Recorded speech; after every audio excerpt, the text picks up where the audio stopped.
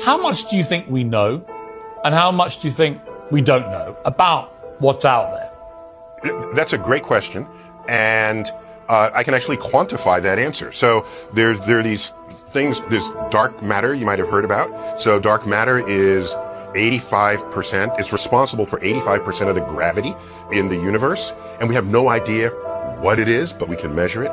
There's dark energy responsible for the accelerated expansion of the universe. We can measure that, but we don't know what's causing it.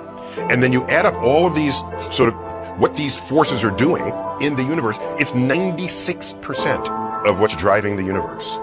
And all the forces of nature that we know and love, gravity, electromagnetism, the strong and weak nuclear forces, life, chemistry, biology, physics, that's in 4% of the universe. So we know enough about the universe to quantify our ignorance.